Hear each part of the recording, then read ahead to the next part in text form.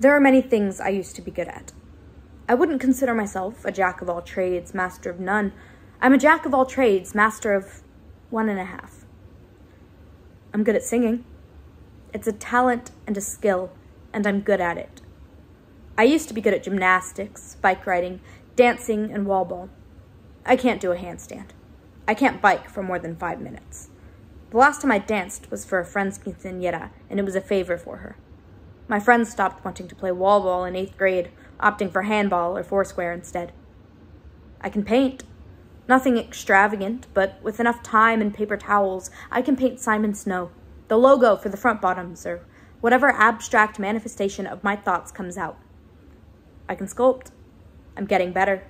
My first frog was very lumpy, but my latest one has a bow. I can write, although this particular thing can be rough. I can write songs, except for when I can't. I can write poetry, when I have something to write about. I can write stories, when my brain cooperates. I can write essays, but only on the day they're due. I can't write. I want to be an author. I think that perhaps I don't want to be an author. I think that perhaps I just want to write. I think that perhaps I just want to create. Because I can write. I can sing. I can play 5 instruments. I can draw. I can paint. I can sculpt. I can still do a front flip as long as I have a mat. I have a brain that doesn't like itself.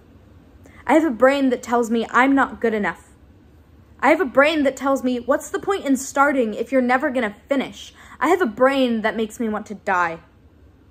I have a brain that longs for a self-destruct button. I have a brain that plays the long game. What is the long game? There is no self-destruct button. I do not want to die. My brain does, so it plays the long game. It hinders me. It holds me back. It tells me there is no point, but there is a point. I can write. I can't write when I'm told, but I can write when I need to. My brain has a hard time with the fact that sometimes being told to write means that I need to, if not for me, then for my future. Because my brain never thought I'd have a future. Because I used to think that too. But I do have a future, even though I don't know what that means.